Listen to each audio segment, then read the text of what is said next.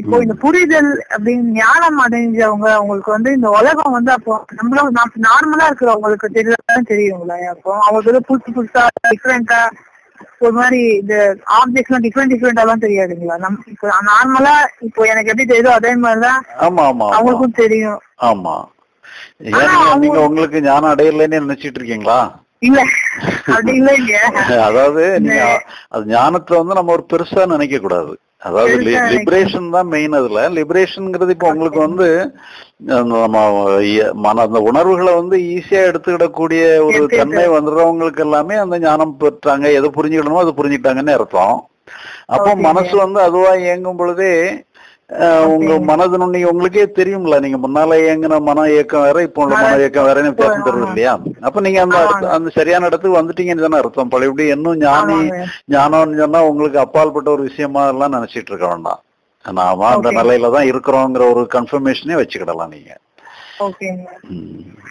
ஐயா, அதாவது இப்போ என்ன சொல்றாங்கன்னா, அதாவது இப்ப நம்ம சாதாரணமா ஒரு மனுஷனுக்கு வந்து எல்லாமே வந்து அந்த வேற்றுமைகள் அதிகமா தெரியும். உலக பொருட்கள் நடுவுல வேற்றுமைகள். ஆனா ஞான நிலை, அதாவது அந்த ரியலைசேஷனுக்கு அப்புறம் அந்த ப்ராசஸ் ஆஃப் லிபரேஷன்ல வந்து அந்த கொஞ்சம் கொஞ்சமா அந்த வேற்றுமைகள் எல்லாம் அப்படியே மறைய ஆரம்பிச்சு. அது ஞானம் அடையாதவங்க ஞானிகளை பத்தி டிஸ்கிரைப் பண்ணிருக்காங்க. ஞானியினுடைய டிஸ்கிரிப்ஷன் இல்ல அது. ஞானம் அடையாதவங்க ஞானியை பத்தி ஒரு டிஸ்கிரைப் பண்ணது இப்படி எல்லாம் வினோதமா எல்லாம் பண்ணி வச்சிருக்காங்க. அப்படி எல்லாம் கிடையாது.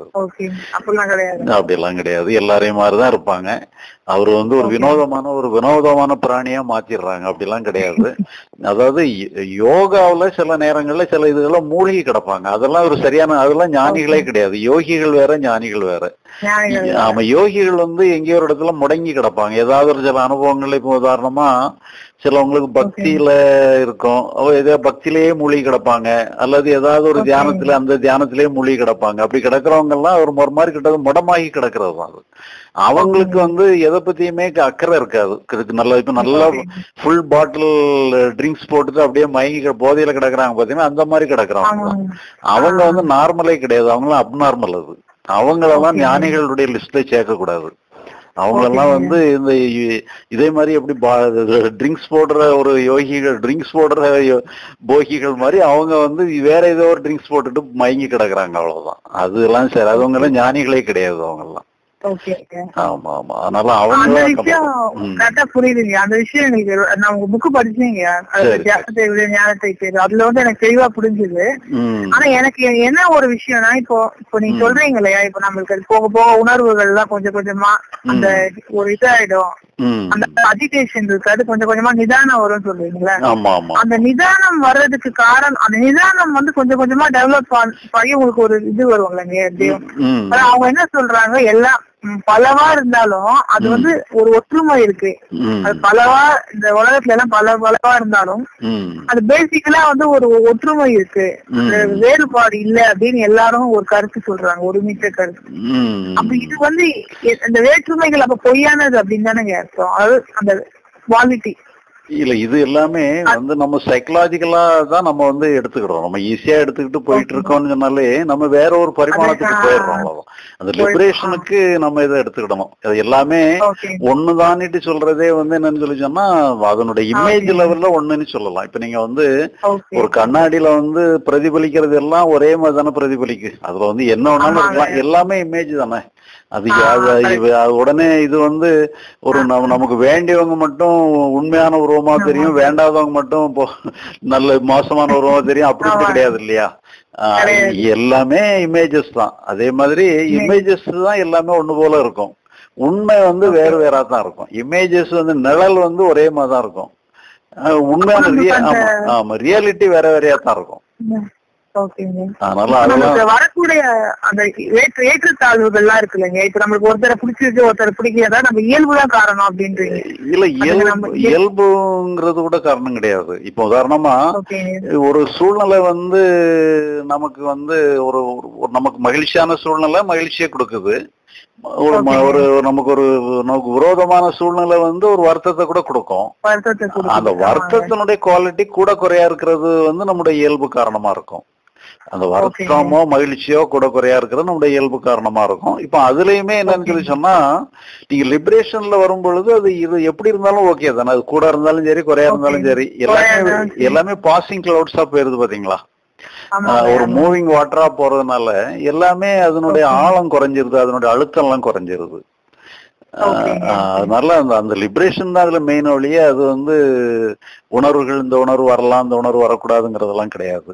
நம்ம இயல்பு கூட பத்தி கூட மேட்டரே கிடையாது, எதுவுமே மேட்டர் இல்ல. நீங்க லிபரேஷனுக்கு வந்த பிறகு இயல்பு மேட்டர் கிடையாது, எக்ஸ்பீரியன்ஸ் மேட்டர் கிடையாது, எல்லாமே தோன்றி மறைஞ்சு போயிட்டே இருக்கிறது தானே.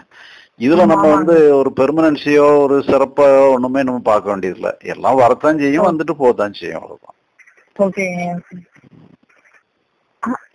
இப்போ இப்போ ஒருத்தருக்கு சில வெறுப்புகள் இருக்கு இல்லைங்க, அது இயல்பாவே. சில பேருக்கு ஐஸ்கிரீம் பிடிக்கும், சில பேருக்கு காரம் தான் ரொம்ப பிடிக்கும், சில பேருக்கு ஒருத்தரை பிடிக்கும், ஒருத்தரை பிடிக்காது. இந்த வேற்றுமைகள் அவங்க மனசுனால ஏற்படுது, அப்படிதானேங்க? அவங்களோட இயல்புதான், சம்ஸ்காரா அப்படின்னு சொல்லலாம்.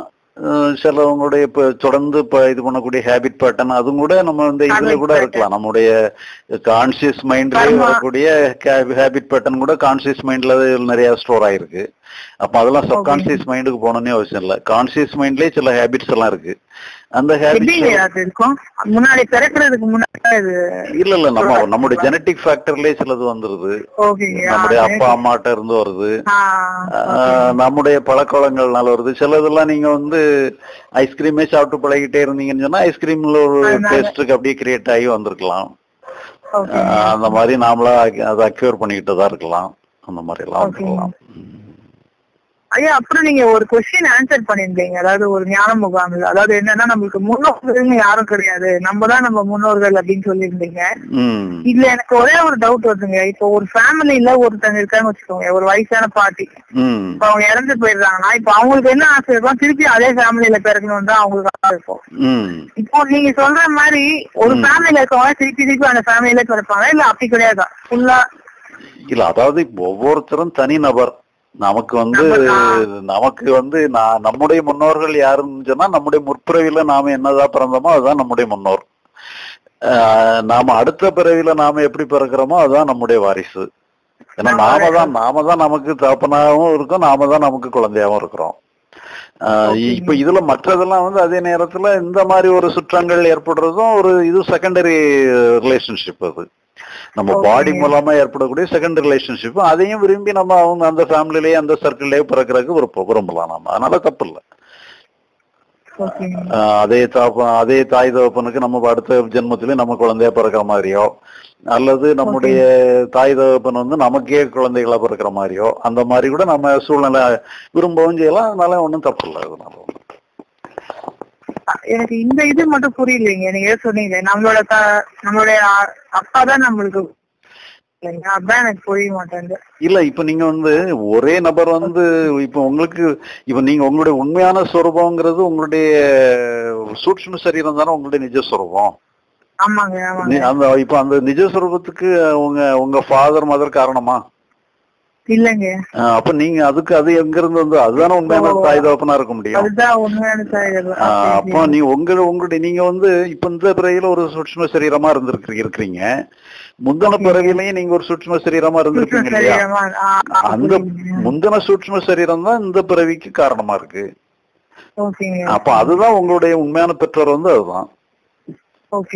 நீங்க தான் நீங்க தானே முந்தின பிறவில இருந்தது, நீங்க தான் உங்களுடைய பெற்றோர். அதே மாதிரி இப்ப இந்த பிறவில நீங்க ஒரு சூட்சும சரீரமா இருக்கிறீங்க, என்ன அடுத்த பிறவில வேற ஒரு சூட்சும சரீரமா நீங்க வருவீங்க. அப்ப என்ன வரக்கூடிய சூட்சும சரீரம் தான் உங்களுடைய உண்மையான குழந்தை, அதுதான்.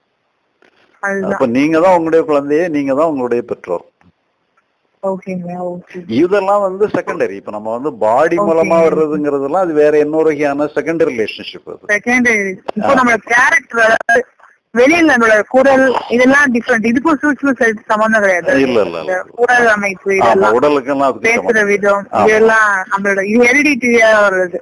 ஆமா, இதெல்லாம் ஒரு அடிஷனலா நமக்கு உள்ள எக்ஸ்ட்ரா ஃபிட்டிங்ஸ் மாதிரி வர்றது. அதெல்லாம் ஃபிட்டிங்ஸ் மாதிரி. ஆமா ஆமா. இப்போ இந்த சூட்சும சரீரம்ன்றது அப்ப எப்பவுமே டிஸ்இன்டிகிரேட்டே ஆகாதுங்களா? இல்ல நீங்க முக்தி அடைஞ்சு புதுசா பிறப்பெடுத்தீங்கன்னு சொன்னா பழைய சூட்சும சரீரத்தை விட்டுட்டு புது சூட்சும சரீரத்துக்கு வாரீங்க. அப்போ அதே நேரத்துல நம்ம காரண சரீரம் சொல்லி ஒண்ணு சூட்சும சரீரத்துக்கு ஆதாரமா அதான் நம்ம சப்கான்சியஸ் மைண்ட் இருக்கு. அது எப்பவுமே ஒண்ணு போலதான், அது மாறவே வராது. அது கடைசி வரைக்கும் அப்படியேதான் இருக்கும்.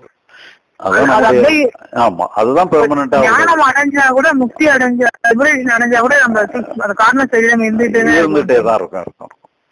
ஆனா அது அந்த காரண சரீரமும் அழிஞ்சு பழையபடி எல்லாமே பிரம்மத்துல ஐக்கியமாயிரும்னு சொல்றாங்க. சரி, ஐக்கியமானா ஆகாம போறானா அதெல்லாம் நடக்கக்கூடிய காரியம் இல்ல. அது எப்போ நடக்கும் என்னங்கிறதெல்லாம் நமக்கு வேண்டியது இல்ல. அது இப்ப நமக்கு தெரிஞ்சது இந்த அளவோட நம்ம நிப்பாட்டிக்கிடலாம், அவ்வளவுதான். இப்ப முக்திங்கிறது கூட அவங்க அந்த சூட்சும சரீரம் காரண சரீரமும் கூட அழியறதுதான் சிலவங்க முக்தி நீட்டுன்னு சொல்றாங்க. அப்படி கிடையாது. அது இப்பவுமே நம்மளுடைய இது இப்ப நம்ம எல்லாத்தையுமே பிரவாகத்துல விடுறதுதான் உண்மையான முக்தி. ஐயா, அப்புறம் உங்களோட ஞான பட்டறைன்னு ஒரு புக்ல நீங்க சொல்லிருக்கீங்க. அதாவது எல்லாத்தையும் நான் சமமா எடுத்துப்பேன் அப்படின்னு சொன்னா படிக்கட்டு மேல புப்புற உள்ற மாதிரி அப்படின்னு நீங்க சொல்லிருக்கீங்க. அதாவது எல்லா சமமா பாப்பேன், ஈக்குவானிமிட்டியோட வச்சிருப்பேன் அப்படின்னு சொல்றது நீங்க படிக்கட்டுல அப்படியே புப்புற உள்ட்டு அடிப்படுற மாதிரி அப்படி நீங்க அப்படியே சொன்னீங்க. அது என்ன வித்தியாசம் இருக்கு? இப்ப நீங்க அப்படியே விடுறதுக்கும் எல்லாத்தையும் சமமா எடுத்துக்கிறதுக்கும் வித்தியாசம் இருக்குங்களா? இப்ப ஞானப்பற்றையிலே வருது. அது ஒரு கொஸ்டின் கேட்டு பாருங்க யாரோ. அதுல நீங்க சொல்லுவீங்க, அதாவது எல்லா உணர்வுகளையும் நான் சரிசமமா எடுத்துப்பேன் அப்படின்னு ஒருத்தர் முயற்சி பண்ணாருன்னா அது ரொம்ப கஷ்டம், அது ரிஸ்க், நம்ம அப்படியே விட்டுடுறது அதுதான் நல்லது அப்படின்ற மாதிரி நீங்க சொல்லிட்டீங்க. ஆமா, அதான் இன்பத்தையும் துன்பத்தையும் சமமா பாக்குறதுங்கிறது எல்லாம் அது தேவையில்ல. அது சரி, இன்பம் தான், துன்பம் தான். சரி, அதை எல்லாத்தையுமே அது ஈஸியா எடுத்துக்கிட்டதும் போது அதுதான் உண்மையா சமமா பாக்குறது, அவ்வளவுதான். மற்றபடி இது வேற தானே. இன்பம் வேற துன்பம் வேற தான். இன்பம்னா இன்பமா இருக்கும், துன்பம்னா துன்பமா இருக்கும். அது அப்படிதான் இருக்கும். பட் இருந்தாலும் சரி இருந்துட்டு போட்டோம்னு சொல்லி விட்டுட்டோம்னு சொன்னா அது போக்குல போயிடும், அவ்வளவுதான். ஐயா, அப்புறம் இப்ப இந்த உணர்வுகள் போகுது நீங்க சொல்ற மாதிரி. நீங்க சொல்றீங்க இல்லையா, ஒரு மைக்ரோ செகண்ட்ல எல்லாம் போகுது. ஆனா எப்பவுமே ஒரு விதமான விரக்தி, ஒரு விதமான டென்ஷன் மட்டும் எப்பவுமே இருந்துட்டு இருக்க மாதிரி இருக்குங்க. இன்பமாவது அப்ப அடிக்கடி போற மாதிரி தெரியுது. பட் இந்த சம்திங் ஒரு மாதிரி விரக்தி, ஒரு டிஸ்ட்ரெஸ் எப்பவுமே இருந்துட்டு இருக்க மாதிரி இருக்கு ஒரு பேக்ரவுண்ட்ல. இதுக்கு ஏதாவது காரணம் இல்ல? அது கூட நம்ம என்ன பண்ணணும்னு சொன்னா அது கூட இருந்தா இருந்துட்டு போட்டுன்னு விட்டாதான் சரியா வரும். ஏன்னா நம்ம இப்போ அது எல்லாமே எதையோ ஒண்ணுக்காகத்தான் அது வரக்கூடிய ஒரு ரிஃப்ளெக்ஷன் தான். இப்ப அந்த விரக்தி நாலுமே கூட சும்மா எல்லாம் வராது. அது எதுலயோ ரிஃப்ளெக்ட் ஆயிட்டு இருக்கு, உள்ள ஏதோ ஒரு காரணத்தினால ரிஃப்ளெக்ட் ஆயிட்டு இருக்கு. இப்போ நீங்க ஏதாவது ஒண்ணு பண்ணணும், அது சம்பந்தமா ஏதாவது பண்ணணும்னு சொன்னா அது எக்ஸ்டர்னலா ஏதோ ஒண்ணு பண்றதுக்காகத்தான் அது வந்திருக்கு. அப்ப எக்ஸ்டர்னலா நம்ம பண்றதுக்கான ஒரு தூண்டுதலா நம்ம அதை பயன்படுத்திக்கிடலாம். அது பாசிட்டிவா எடுத்து எல்லாத்தையுமே நம்ம பாசிட்டிவா எடுத்துக்கிற மாதிரி அதையும் கூட பாசிட்டிவா எடுத்துக்கிடலாம். பிசிக்கல் ஆக்ஷனுக்கு பாசிட்டிவா எடுத்துக்க வேண்டியது. சைக்கலாஜிக்கலா பொறுத்த அளவுல இருந்துட்டு போட்டுனே முழு அனுமதி கொடுத்துட வேண்டியதுதான். நீங்க அனுமதி கொடுத்துட்டீங்கன்னு சொன்னா எல்லாமே அது பாட்டுக்கு போயிடும். ஓகே.